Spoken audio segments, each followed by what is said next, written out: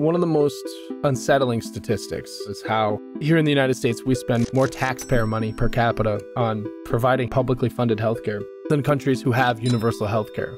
So that means that despite having a private system, which we pay for individually and through our work, we spend more money as taxpayers on government-funded healthcare programs.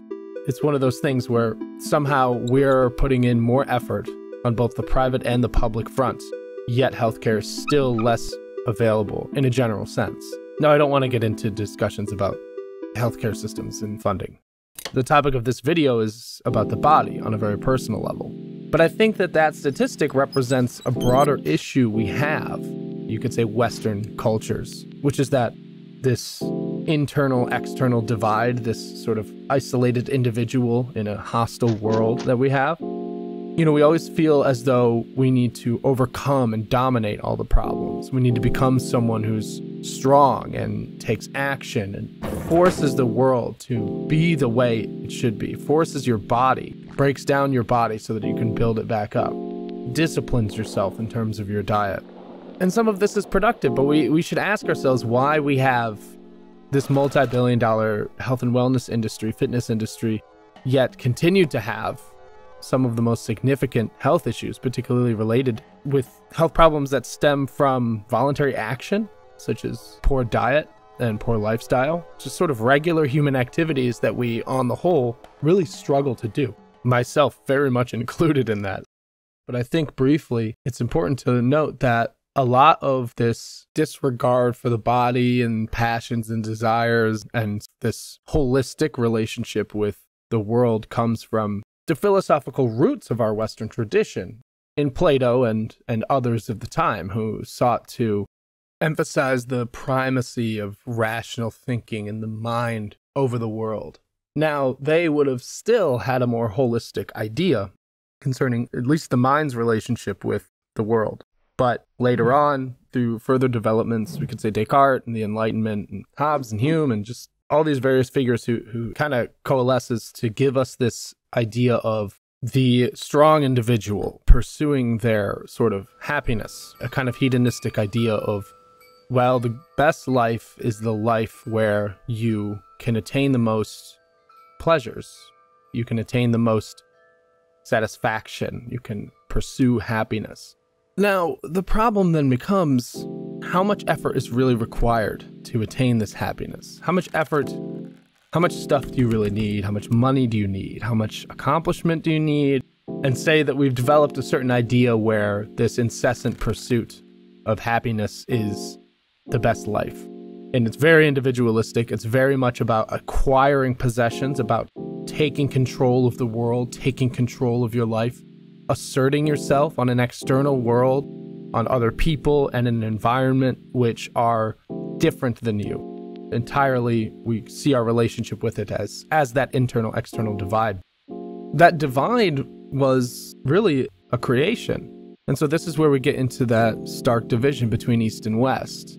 As we heard in the Alan Watts quote, the average Eastern child might ask when they grew from the earth, and not when they were sort of inserted into it, embodied. One of the more popular Taoist concepts would be Wu Wei, action through inaction or non-action, or it's put in a few different ways. I'll briefly summarize that. It's good, but I kind of want to get really specific about how Daoism talks about the body and tie that back to body dysmorphia, which is something that I do think is tied to a lot of our Western beliefs.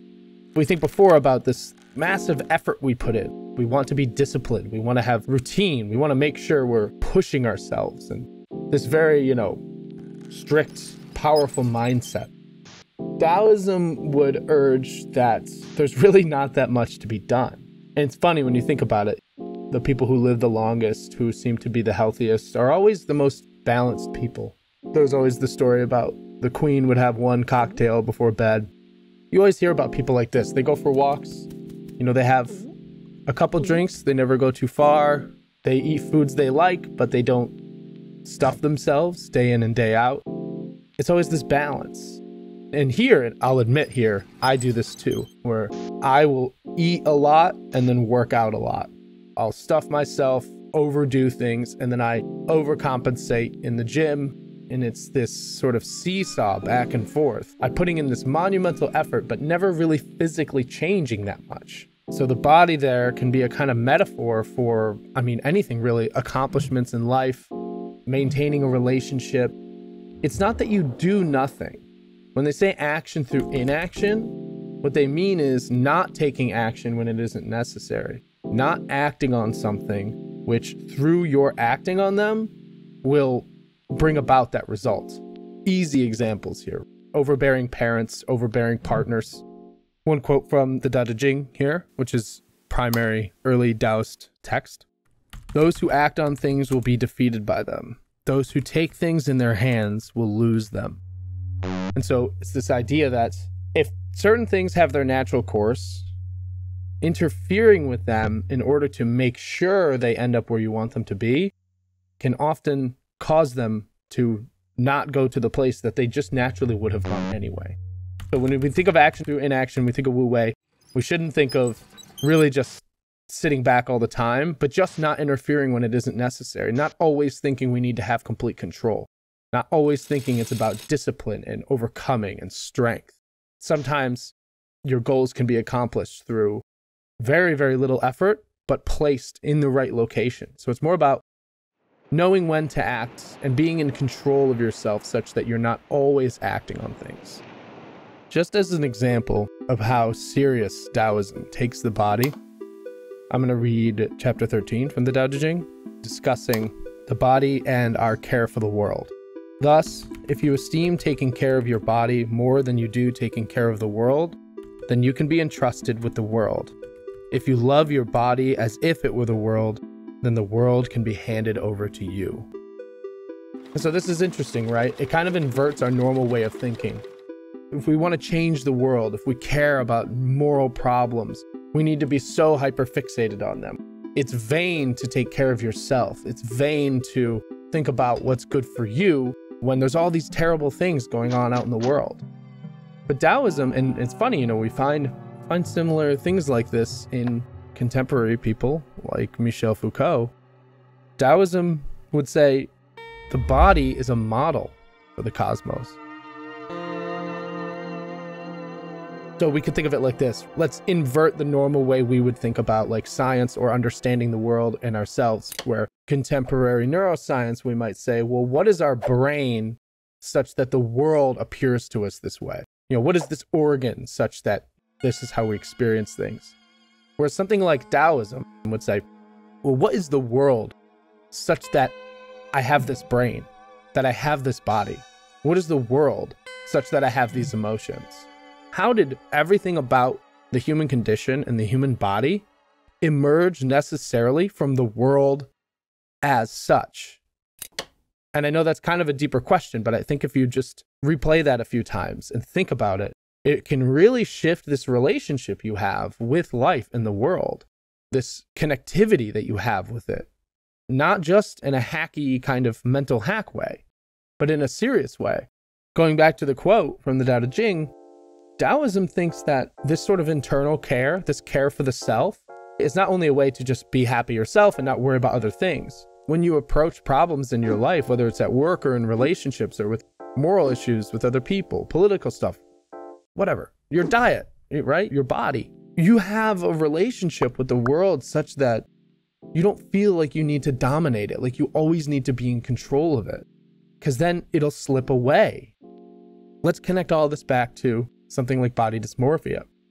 Body dysmorphia is so difficult because it's hard to believe people when they say that you look good. It's almost impossible. I speak from some experience as well here too, but I know a lot of people have it worse than me, where I've never really been able to roll that into my conception of myself. Even if I am self-deprecating and I say like, you know, I feel bad about this or that, and someone says, what are you talking about? That's not true. It's always, well, they're just being nice, right? Even if I look in the mirror and it looks good, I think, well, I can't sink it in. And that's body dysmorphia. It's this distrust of yourself, this distrust of the world, this lack of a connection such that your body feels like this thing that you're stuck in. It feels like this thing that doesn't represent your mind, this thing that you can't control and you just can't get a handle on, even though you're trying so hard. Maybe you're in the gym, maybe you're thinking about your diet, but you're so obsessed that then you fall off of that detrimental ways and get back on. And it's just this never-ending, tenuous struggle. But Daoism would say, why are you trying? Stop relating to your body that way, in that aggressive, controlling way, and see your body as your access to the world. Your body as the world in you, the world come to life. To really drive this home, I want to look at this image. This was an image drawn by a Taoist monk who was asked to draw a model of the human body. Now, I want you to think about this in stark contrast to the sort of rigorous, accurate, anatomical models we would talk about in the West. Taoism, you could zoom out here. Yeah, we can study just the brain and what it does and when. But if we zoom out, it's a node in a system. Every single thing that the brain does is in an interaction with a real part of the world. Everything from light to sound to vibrations. You are something that all of the real parts of the world has coalesced. You've brought all of the natural, real elements of the world into a body that can oscillate with it. You are all of those things that are hitting you. You're made of the same stuff and you're in it. There's not a separation. We have this perception of a separation because we have memory and we can reflect and we can remember and see ourselves as this consistent stream of thought, but we're just as much it as it is us. A lot of this represents how our most base desires, our most base and separate instincts, everything from lust to hunger to craving knowledge, anything, these start in the bottom here, right? They start down in the water, the sort of the earth, and they move up, they kind of coalesce. You see the earth being sort of harvested and plowed. And then as we get more towards the middle, we get things more being cultivated and brought together. And as we get to the top, it's this body cultivation, as it would be called. You cultivate all of your sort of disparate and difficult to pin down emotions and desires and thoughts and knowledge. You cultivate them, you bring them together, you sort of unify them. And we get up into the idea of the mountains and this sort of stretching into the heavens, where we can see that all of these seemingly separate things about the world, all these various, everything from material forms to different people to different ideas, stem from the same source, are moved by the same force. They generate and fall away and regenerate and fall away. And so the particular things, we shouldn't get so hung up. And I know that it seems like we're really out here, we're talking deep philosophy stuff, but everything from a small waist to big arms. If we have this fixation on exactly what we want to look like, on exactly what our life should be, on exactly how much money we should make, we lose our identity, because our identity is not each particular little thing. As humans, we can always get back in touch with that source. The Tao is always generating. It's always generative. And so one last metaphor to talk about is sort of the 10,000 things, which Taoism will often bring up, which both refers to the kind of multiplicity, how there's just so many different identities, so many different people, so many different things, and how all of them are really just one thing. And how if you live your life based on one or two or three of the, quote, 10,000 things, you're missing the rest. Letting go of obsessions over small bits of reality allows us to then pick up new stuff and to get in touch with what we are, which is all of it. It's this connection with the cosmos. This isn't entirely incompatible with really modern thinking here. I remember in the show Cosmos, the new one with Neil deGrasse Tyson, the first season, we talk about things like the universe coming alive and thinking about itself. It really is this coalescing of the entire functionality of the cosmos into a body. And that body has access to all of that. It can't possess all of it. You're one thing. And so seeking to possess and dominate the world will just always defeat you. When it comes to the body, when it comes to taking care of yourself, when it comes to how you look, how you feel, how you live, taking care of your body is a representation of taking care of the world. And if you take care of yourself, it will follow. If you just learn to let your body speak to you and not try to dominate it and take control of it, and that your looks, these particular aspects of your physique or whatever, it's fickle. It'll change. Everybody's body standards change. People have no idea how to generate these things. They just come and go. And so what do you want with your body? How do you want to feel?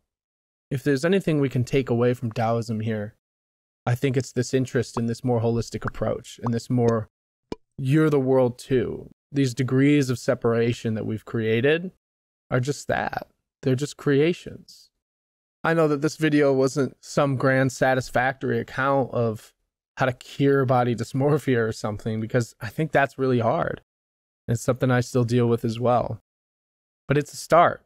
And I think it also speaks to how the way we think and the way we relate to the world, there's a lot more going on sort of under the surface than we think in our minds, in our psyche, right? We hold a lot of commitments about the world that we just don't really call to mind. And if we can get more upstream like that, if you can go deeper into your mind and kind of work on these little beliefs and these little commitments that you didn't even know you had, it can fix so many things further downstream.